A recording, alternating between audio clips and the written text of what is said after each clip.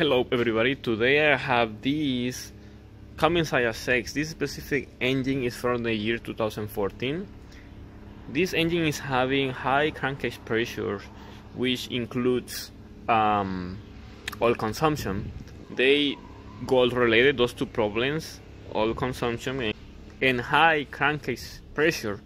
The crankcase pressure goes all the way over here. This is the crankcase filter.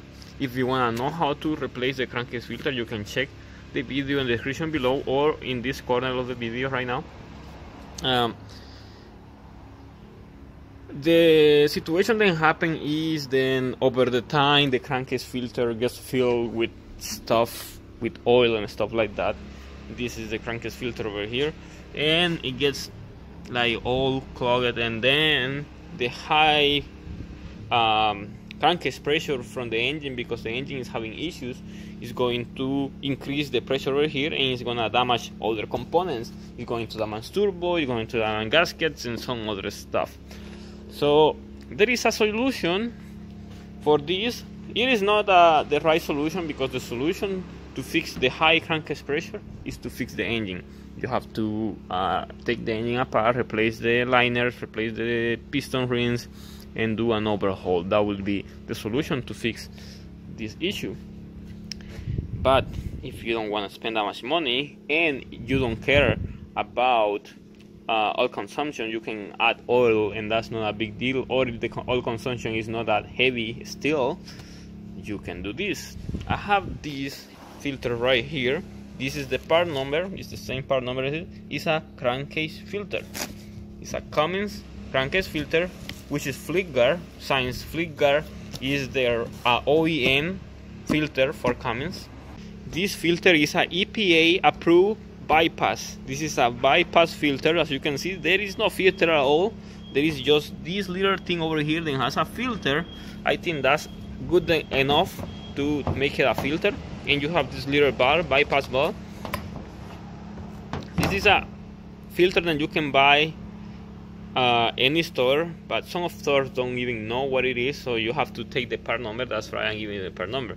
But the thing is, like with this filter, you bypass the crankcase.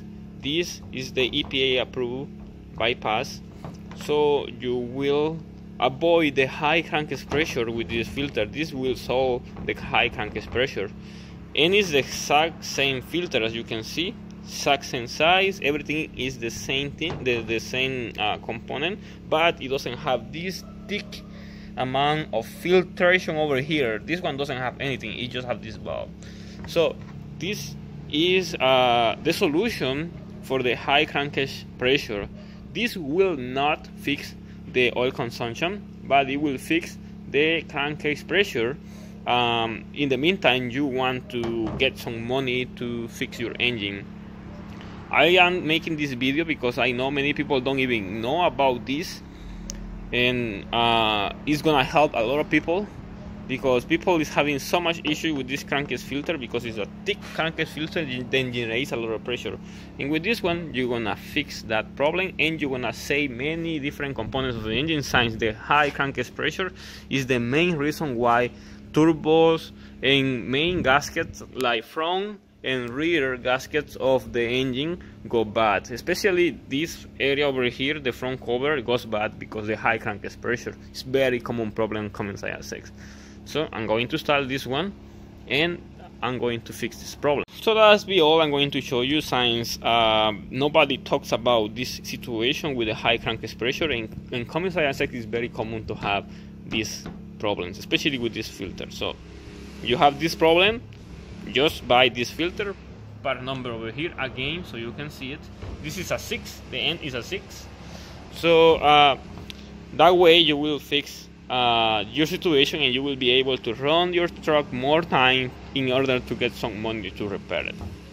So if you have any questions about this video, you can use the comment section below to leave any kind of questions, comments, opinions, or anything to add about this video, so we can help different kind of people all over the world. If you want to send some support to my channel, you can check the video description below, where I have details how to send support to my channel so I can continue making helpful videos to everybody, like this one I am doing right now. So like, share, subscribe, and thank you for watching.